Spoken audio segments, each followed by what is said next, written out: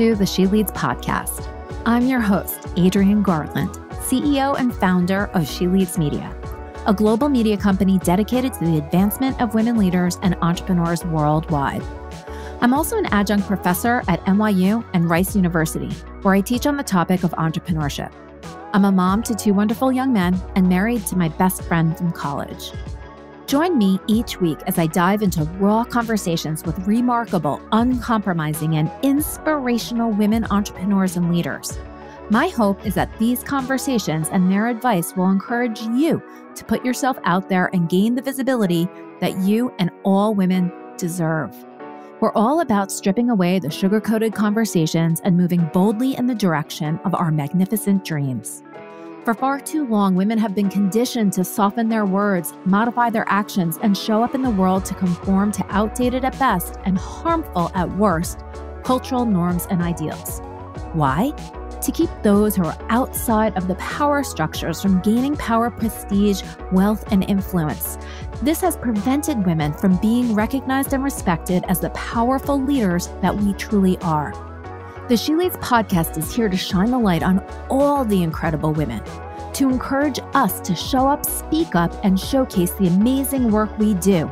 Speak with confidence about the innovative and transformational thoughts that we have, and celebrate the positive impact that we are making in this world, both personally and professionally. So let's do this. Let's lead.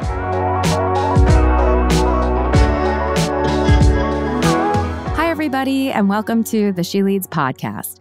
This podcast and all of our episodes are brought to you by the She Leads Podcast Network, the network for women by women. I'd like to welcome my next guest, Sunaina Sniha, the global head of private capital advisory for Raymond James.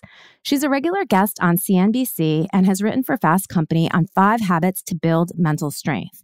She's been a senior meditator for over 15 years, and she started that at the beginning of her entrepreneurial journey. So welcome to the She Leads podcast, Sunaina. Thank you so much, Adrienne, for having me here today. It is a pleasure. So I am so interested to hear all about how meditation has helped you both on your entrepreneurial journey and also as the head of private capital advisory for Raymond James. So why don't you take us back to the beginning, because you have a great educational background and so many people I think can relate to, going to school, wanting to graduate and get a great job, and then our lives take a different path. Absolutely. I think that life finds you while you're chasing it, right? And that's sort of my favorite saying. So went to some terrific schools for my undergrad, went to Stanford for my undergrad and my master's, both in engineering. Worked for a couple of years in the Bay Area and then went to Harvard for my MBA. Started working after Harvard Business School in the world of finance, where I continued to build out my skill set, and in 2011, started my first business, Sibyl Capital, which is a financial advisory business focused on advising private equity firms and their investors. Grew the business over 10 years, and in 2021, Raymond James, which is a New York Stock Exchange listed Fortune 300 company, came and acquired it. So terrific exit. But beyond that, I sit on the boards of several other businesses that have helped entrepreneurs scale their businesses successfully and sell them on. Continue to serve as a non-exec director on the board of a publicly listed clean energy business in Germany, on several Stanford boards, and so on. Through all of life's vagaries, which, by the way, include 3 children and 2 dogs, yes. and a lot of blood, sweat, and tears. Anybody who's been through the entrepreneurial journey, yourself included, knows exactly all the toil that goes on behind the scenes to create anything. One of the things that has really been my one and only secret weapon has been the ability to reset my mental game at the beginning, at the end of every single day. And I learned how to meditate in about 12, 13 years ago. And when I went to my first meditation course called Vipassana, Vipassana, these free courses are offered all over the world, many centers in the United States and UK and Europe. And I found that it taught me in a very deep, concerted boot camp way how to meditate. Then I was able to meditate daily after that. And Adrienne, what I would say is the superpower of meditation is as follows. it allows you to control your thoughts and emotions, not to let your thoughts and emotions control you. Do you know one of the most frequently asked refrains that I get from lots of people, especially women, is, hey, I wake up at 2 a.m. and my mind is just racing. I can't control my mind. It's just off and I can't get it to quiet down and fall asleep again. What meditation teaches you is exactly that. How do you control your mind as opposed to your mind running you? It's incredibly liberating and empowering to know that you get to make those decisions as to what you put in your mind and what you let your mind ruminate on. I love this. There's so many things that I've been, I talk to so many different people about all of the things that we come upon in life. And I always ask, why were we not taught this in school? This is a tool that we can have in our toolbox from when we're young, because anybody can do it, right? It's supposed to be with ease, right? We're not supposed to be forcing this. And it, I think, can just help so many just kids even that are going through middle school and all of the different emotions that come up that we don't even know where these thoughts are coming from. Yeah. So I love meditation for all of the benefits. I wonder how we can sort of get that into our curriculum much earlier on. I think that's exactly the point that I'm trying to work on in my personal life journey. So yesterday I had the privilege, upon the invitation of the UK Parliament, to come in and speak about this on a policy level. Because my big mantra in life is preventative mental health, right? By the time we speak a lot about mental health as a society over the last 5 years, it's become part of our zeitgeist to acknowledge that mental health is health. So I'm very happy about that movement in our progression as a society. But we're always talking about it when things have gone wrong and you need a mental health professional because you feel anxious or you feel sad or depressed or something has really broken in your steady state psychology and you're seeking help for it. Nothing wrong with it. You should absolutely do that. We should have, as employers, we should offer those tools and services to our employees. As a society, we should have no stigmas about that. Yeah. But isn't it so much better? And what we're not spending nearly enough time talking about, Adrian, is exactly what you said. The preventative side of mental health. There are tools and techniques that are tried and tested for building the resilience reserves of the mind. Because hard times come for one and for all. They're coming for each and every one of us. It's not optional, guys. It's happening. Yeah. And the question is, how are we going to deal with it? Do we have the tools to deal with it? Do we have the reserves to take the knocks and continue to move through our lives? And if we don't build them gradually over the years, then it becomes all about remedial, fixing things and trying to get them back into balance. So to your point, I have 3 children. The only thing I've told them that is non-negotiable is that once a year we will go to a meditation course together. And and you know how it is. They start at 8+. It's again the courses of the Vipassana meditations for children. Those courses are free all around the world. And it's only for the weekend. And Friday afternoon, the kids are digging their noses and the leg is up in the air. By Sunday morning, these 8, 9, 10-year-olds, they're sitting like little Buddhas. They can sit for the 20 minutes, and they've learned how to quiet the mind. What a superpower! And as parents and as adults and as educationists, that's all we're there to do, is to offer them the tool that, hey guys, there is a way to quieten your mind, so that when the mind goes down these bad rabbit holes of self-disparagement and so on, we can bring it back. And here's how. So you're speaking to the choir here, and you're speaking to my heart when you say, hey, shouldn't we be teaching this earlier and earlier? And shouldn't we all have it? And since I love the name of your podcast so much, She Leads, I'll say it's especially important for women. Because as we enter our reproductive years, as we enter our 40s and 50s, when things are happening all the time to us, every day, there's some teenagers caring for elderly parents, getting more senior in our careers, so on and so forth. This is when we really need it. And that's the time when we least have the quote unquote time to dedicate ourselves to the practice. So learn it early is my big advice, because it will serve you for those really tough moments when it's really hard to go out and learn something new. Oh, such good stuff. I mean, I just want to say, preach.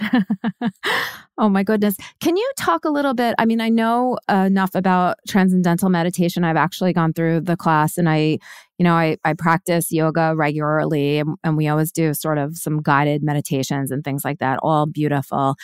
Transcendental is the twice a day and it's the mantra that's, Yes.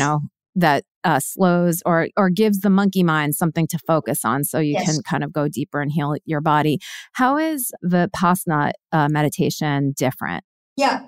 So before I tell you about Vipassana meditation, I'll tell you the following.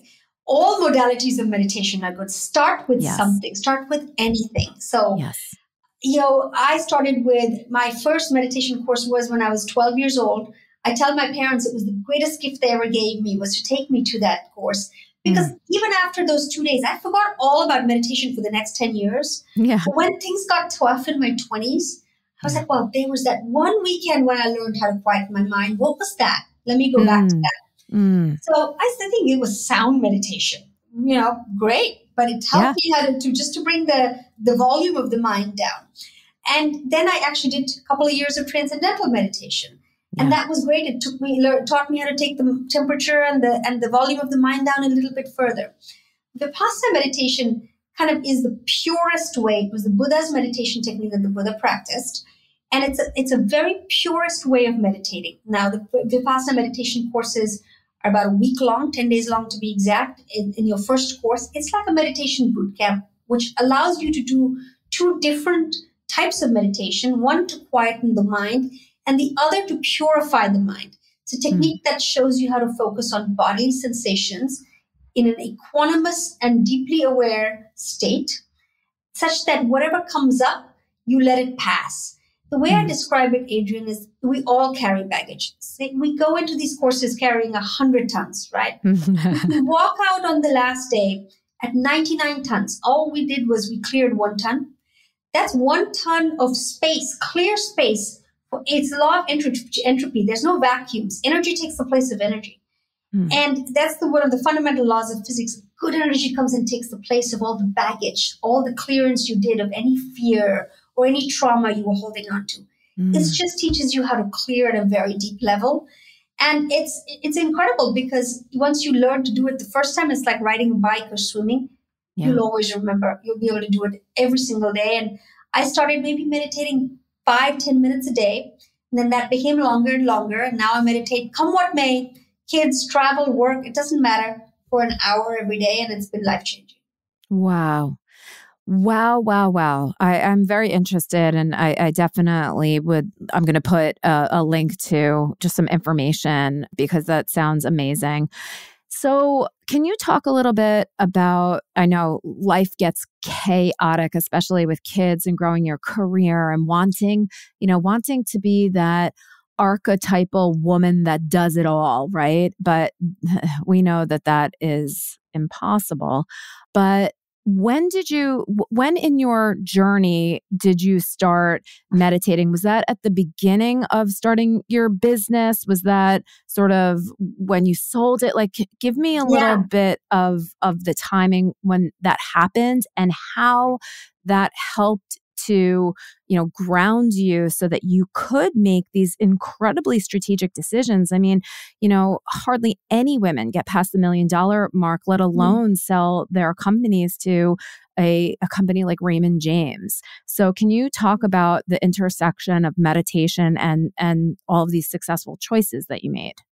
Yeah, so starting my business in 2011 went hand in hand with my first Vipassana meditation course, which was also in 2011. It's incredible how the journey sort of commingled because being an entrepreneur, but especially being a female entrepreneur in finance is incredibly hard.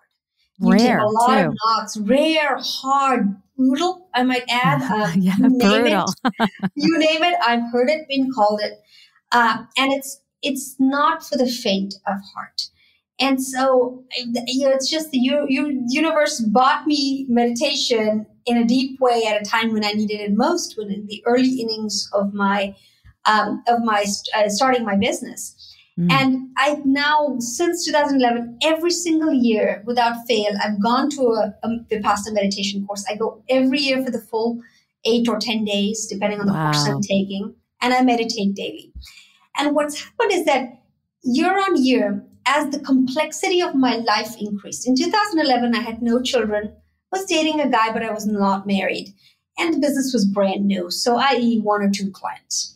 I'd fast forward to 2021 when Raymond James came to buy the business. We were in 3 offices around the world, selling ourselves to a Fortune 300. And the complexity of the business went through the roof. I was sitting on several boards outside of my day job. I had 3 children. I was, regular on CNBC and BBC and being invited to all these great speaking gigs and so on. But what it meant was life had a ton that it was throwing at me. The volume, it was like drinking from a fire hose. Yeah. And to your point, my favorite saying that I learned when I was very young, I was actually a college student, when a professor of mine at Stanford said to me, you can have it all, just not at the same time. Yeah. And so what meditation taught me was the ability to let it go, let whatever it was go, the things I had done, the things I had not gotten a chance to do, the guilt, the pressure, the failures, and the successes. And so as the years progressed, my meditation became deeper and deeper. It became far more regular. And there was a one-to-one correlation with the regularity of the meditation and the experience of that day. How powerful it is, Adrian, for you, but for any of your listeners to know that nothing externally needs to change for us to have a very different experience of our day. We control how we live that day, how we experience that day, whether we're happy or not, whether we're fulfilled or not. And just to know that outcome was always in my control, that it was not up to a client, whether they were hiring me or not, or paying me or not, or whether my boss was happy with me or not, or an employee is staying or leaving. None of that mattered, or a child for that matter was guilt tripping me for missing a school play. It didn't matter. It just mattered what I choose to experience. And the meditation taught me that was that peace and equanimity. I could return to that every single day. Okay. There's so much about everything that you just said that is so powerful. Starting from, without fail, every year you go away by yourself for 10 days. Yes. That says to me that you have an incredible relationship with a deep amount of respect, that just warms my heart. It also says to me that you know how to set boundaries and stick to them. And that inspires me so much. And it also, the meditation and not sort of being drawn into the highs or the lows as a woman gives us a superpower. Yes. Because we're conditioned to react and respond to others over and above ourselves. And it seems to me what you've just described takes it back so that we take our power back, so that we are not focused on what people think about us, say about us, treat us, right? Yes. It puts us into this very solid space of, it doesn't matter what's going on around me. I am the only one that I need to answer to. That's right. And I think meditation has always come down to what I call the sine curve, right? Which is the ups and downs of life. If you think about perhaps before you start meditating, you have really big ups and really low lows. Yeah. Meditation will bring that curve down. So it's nowhere near as peaky and trophy. And you decide how wide that sine curve is. Let me put it a different way, probably a bit more approachable. If before you started meditating, if something happened with somebody, work or personal, that would have made you angry or upset or anxious for 4 hours.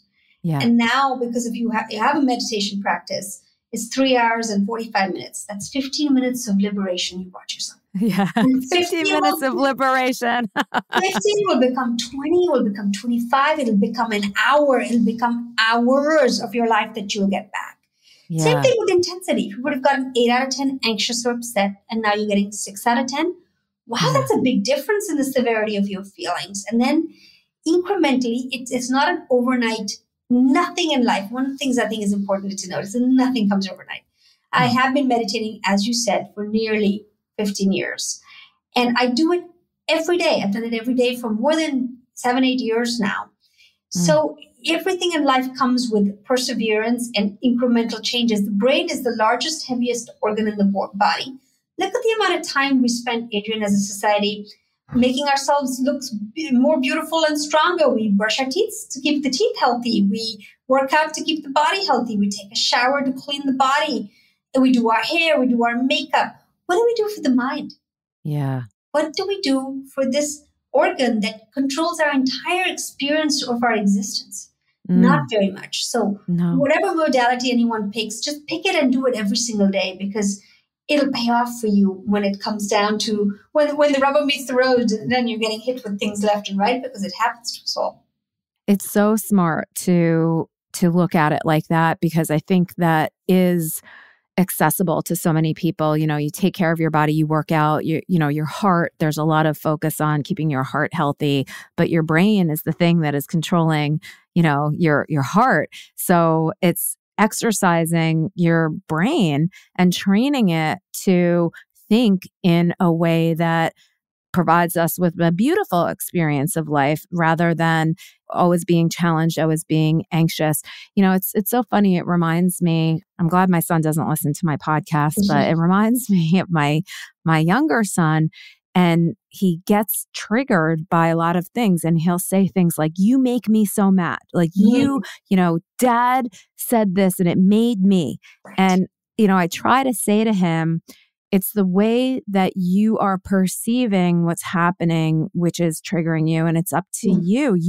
You're allowing this to steal your joy. And he is not there, I think, maturity wise yet. And I know he will be, because he's a great kid, young man, excuse me. But it's funny. I see the "you make me mad" is exactly what meditation, I guess, resolves, if that's the sort of right word for that. Yeah. Absolutely. It's gotten to the point where if something happens untoward in my life, because it happens to us all, my husband will ask me, "How many?" Do you know what he means by that? It's like, "How many sittings of meditation till you clear it?" And I'll be like, "Well, if it's really bothering me, I'll say 3. Otherwise, I'll be like, I just need 1. I'll go get it in to this afternoon."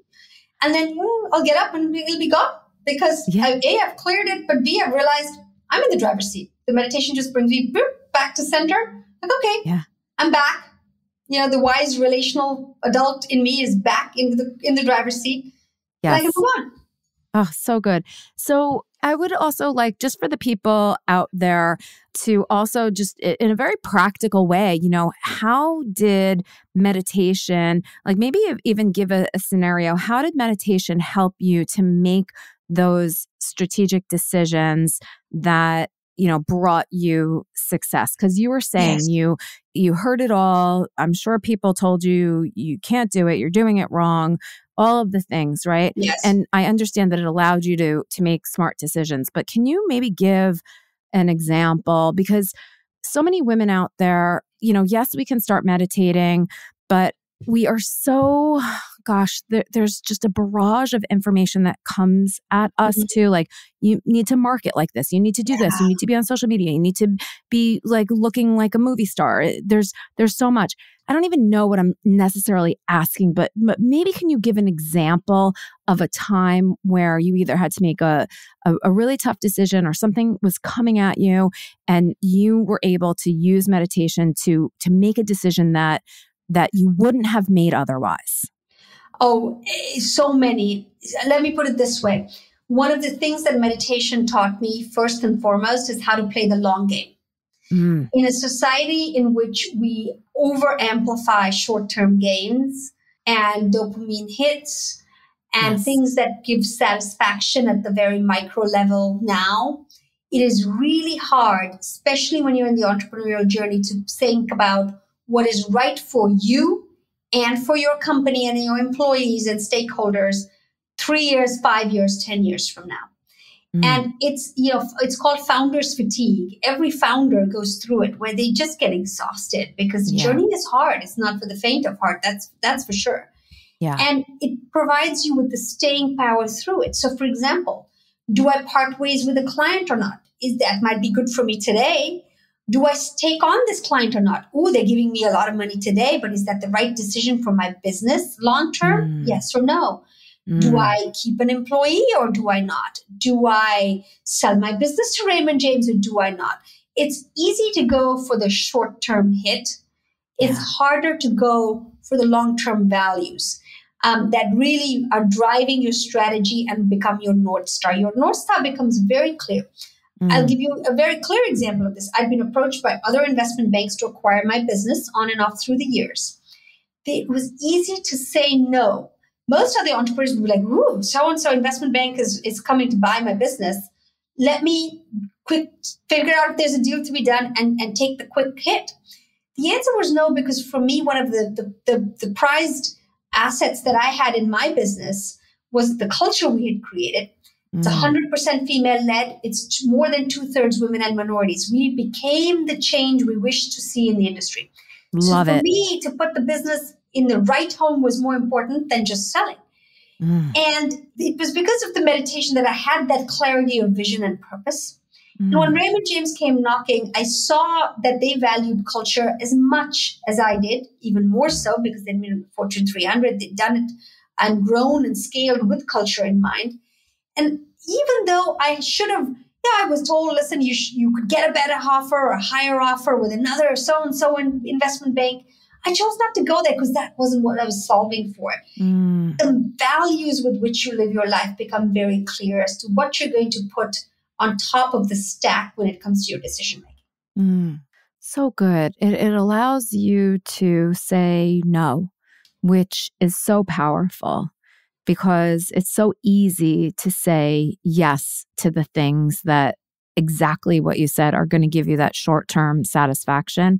I love that you built a company and a culture that is focused on human beings versus profits only. And it's incredible. And can you talk a little bit, this is a little off to the side, but can you talk a little bit? So you were acquired and you are continuing to work at the company that acquired you. I just want to share what that's like, because hopefully there are people that are listening in the audience that will be in that situation. And that's a decision to make, right? Do you continue on with the company that acquires you, or do you go off and do something else? And I'm sure there's a time frame there. Yes. So can you talk a little bit about that if you're comfortable? Absolutely. It was always part of the deal with Raymond James that I would stay and continue to run and grow the business under their umbrella. And so I've always been clear that I signed a deal and I'm going to live up to it. So there's something powerful about giving your word and playing it out, even though I, constantly the grass always looks greener on the other side, right? I could go off and do this, I could go off and do that. And one of the things I would tell my kids, and I tell many of the people who work for me, is the grass is only green where you water it, guys.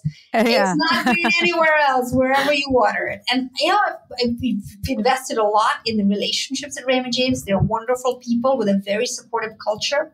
And I've enjoyed growing the business here. But it hasn't been easy going from being my own boss for 10 years to now having a boss. And that only works if the boss I now have is all of these things: A, supportive, and B, enabling. And my boss, Jim Bunn, who is the president of Global Equities and Investment Banking at Raymond James, is all of those things and more. So I would not have sold the business to Raymond James had it not been for the fit between me and him, because that relationship is incredibly important, especially when I was very aware that I was going through a pretty big transition in and of myself from being the sole decision maker to now having a huge conglomerate who owned us. Luckily, again, when you have incentives, alignment of values, and most importantly, a collaborative culture fit with the people around you, you can work things out. We don't agree on everything. I come at things from a very different place as many of my colleagues do. Yeah. But we agree very respectfully, we agree to disagree. And we also know that, listen, when we make decisions, we may not have the perfect information, but we do the best we can and we move forward. And that's all one can ask for, right? If I know that my colleagues they're coming from a good place with the best interests of the business and me at heart. No one's out to get me. Nobody's out to get anybody in life, right? With very few exceptions. So if you're coming at it from a place of, I would say, empathy, people ask me to describe our culture all the time. The phrase I use is it's empathetic leadership. So obviously I'm a woman, my COO is a woman, we've always been female led. And the way we've come at all management decisions is from a place of empathy. And that doesn't mean we don't make tough decisions. We make tough decisions all the time. People are not right for us after a certain period of time. They might not be right for us as we're making hiring decisions. We have to make tough calls every single day. But we do it from a place of kindness and empathy. I like to tell my team, if you have kindness on one end of a spectrum and call it assertiveness, aggression on the other, be kindly assertive and assertively kind. Like there's no choice. It's all the same thing. Do it with the empathy for the human being on the other side of the table. I think in many corporate cultures, you become all about numbers and you lose that empathetic leadership trait, which I think is super important in today's generation. I totally agree with you. And I think it's the reason why so many women get burnt out to corporate culture, because there's only so much of that you can take. And it's why so many women turn toward entrepreneurship, but it becomes a challenge for women because we're kind of taught and we've grown up in the corporate world. And then the way that things are done in corporate doesn't necessarily translate into entrepreneurship. And that's sort of where the struggle is. I just love this whole entire conversation because it really inspires me. I have this really good friend, Paulina Lopez, and she's always talking about the power pause. So it's, whatever information is coming at you, just kind of like take that power pause.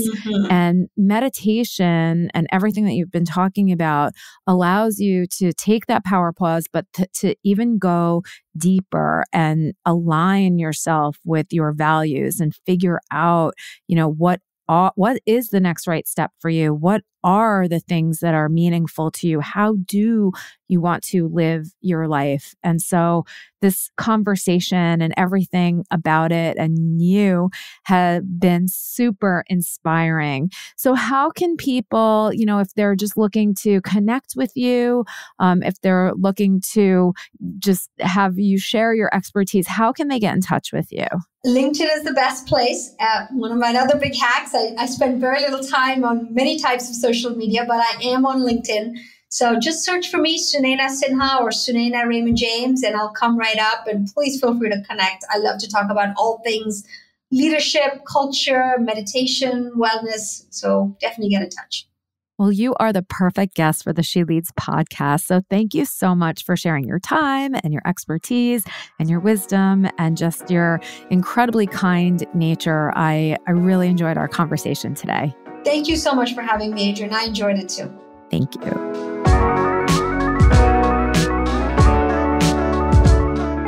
This and all of our episodes are brought to you by the She Leads Podcast Network, the podcast network for women, by women.